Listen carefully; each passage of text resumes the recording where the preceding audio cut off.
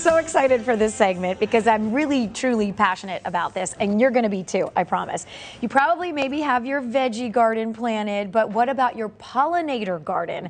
Well, Noelle Aiken from Petitti Garden Center is here to teach us everything we need to know about pollinator gardens that are getting bigger and bigger every year. Yes. And first of all, I love your earrings, little butterflies. Thank you. Which are very appropriate for this segment. That's right. Right? Let's talk about pollinators, and if you didn't understand the scope of how important this is, give us this statistic because it will blow your mind. Right, so 1 out of every 3 bites of food you take is due to pollinators. So amazing. That is how vital pollinators are. I mean, if we don't have pollinators, we don't have food, you know? Yeah. So yeah, absolutely. So when you think, I don't want bees in my yard, I mean, who doesn't want butterflies and hummingbirds and other birds, right? But we need to have these flowers outside. Absolutely. We need to have these critters that we're attracting to our homes all over. Yes, yes. So let's talk, how do we draw these beautiful butterflies, bees, birds, all that good stuff? Right, so you always want to supply them with a diverse planting, okay?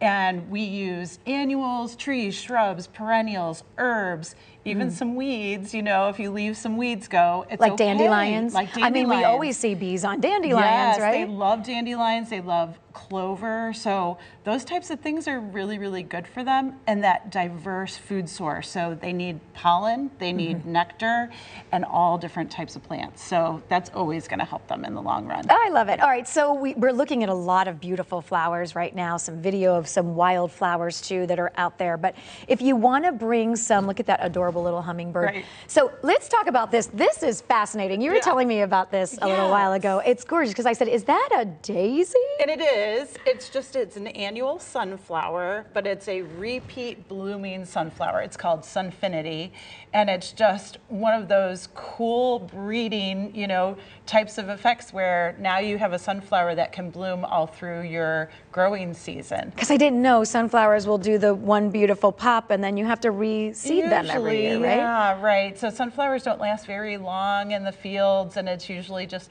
one nice flower, and then I love this. It's gone. Gorgeous, gorgeous. And daisies, any type of daisy. So when you see like a marigold's in the daisy family. Okay.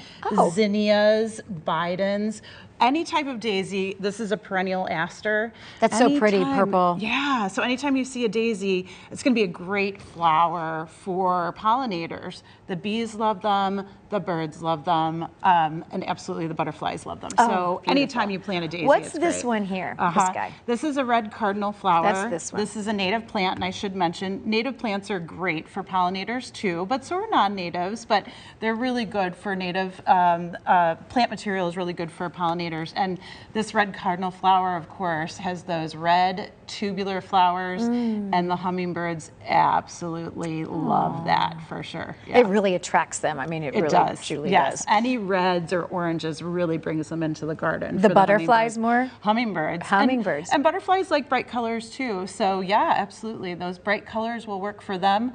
The kind of softer colors, the blues, the purples, the whites, the yellows, that's really good for the bees. So combination of colors really is great too. Yeah, and it looks so beautiful. All right, so what else? What is this here? Coneflower. So you have coneflowers in all different colors now. Of course, the birds love the seed on the top, but the butterflies will land on this. The bees will check them out as well. So there's lots of little flowers right in the center, and that's what they're going for, that nectar, that pollen that they produce, for sure. Oh, so nice. Put them by your windows so you and your cats can enjoy the animals. That's what I do at my house. For sure. So we're looking at the pollinator garden, some more information there as we kind of move along to some more of these great butterfly flowers. weed and milkweed. These are really, really important plants, of course. They help the monarchs. So if you're really focused on just growing plants for monarchs, you need to have your butterfly weed and your milkweed in the garden for sure, because that's all that they consume. That's their main host plant, and so you need those absolutely. Wow. Real quick, and we're being told to wrap, but just generalize what we've got over here. Yeah, butterfly bush, coreopsis, more daisies, yarrow, lavender. Fresh smelling plants. This is bee balm. This is in the mint family. So it's going to have a great fresh smell, and the bees absolutely love it. In fact, that smells so good. Yeah, so again, those fresh smells wonderful, wonderful, especially for butterflies and for bees. They love that. So neat. Go to Petitti's. You're out and about at all of the stores, Yes. mostly in Oakwood Village. But if you have any questions about pollinators and what would be great for you and your yard, ask them, because they're so great with that. You guys really helped me out kind of getting up on my pollinators too. And I love it. So cool. Thank you. Noelle, Thank great you to so see you. much. Appreciate it. Tell everyone at Petitti's we said hi. Absolutely. Those guys.